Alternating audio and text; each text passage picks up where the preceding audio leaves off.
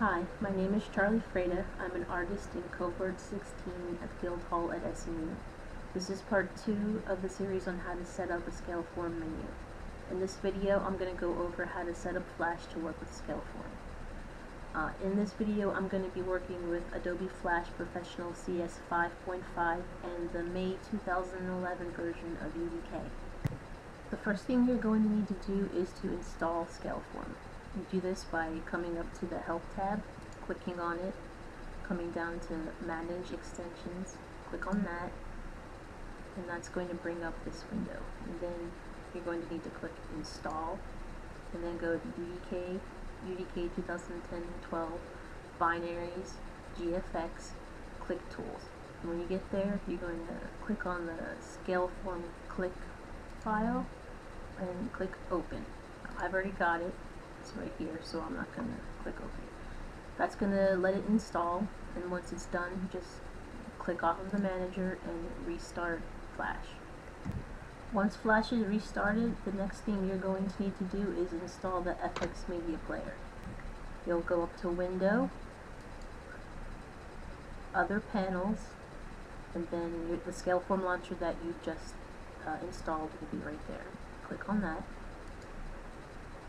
And that's going to bring up this little thing right here. Now, you're not going to have this or the FX Media Player profile just yet, so what you need to do is click on the plus, and then click on this plus right here. And then you're going to need to navigate to UDK Binaries, GFX, and then click on the FX Media Player. And click Open. After you do that, you're going to get a prompt window. It doesn't show here because I've already done it, but just name it FX Media Player, and then in here type in FX Media Player, and then click OK, and that'll give you the Test with Media Player button you saw a moment ago. And this one right here. The next thing you're going to need to do is to go to Edit and Preferences, and then you click on Action Script, and then come down here where it says Language, click on Action Script 2.0 settings. And then in this window, you're going to have this not be here, so you're going to have to set it up.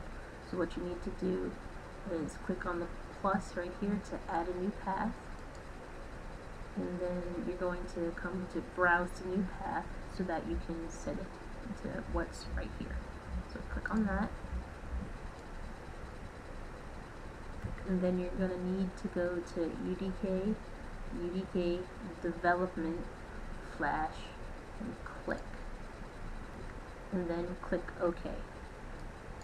And what that'll do is it'll put it down here, and what you're going to need to do is have it right here where I've got it at. So what you would need to do is click on that, and then click the up arrow so that it would sit right here, because you want it below the little period and above the local data classes.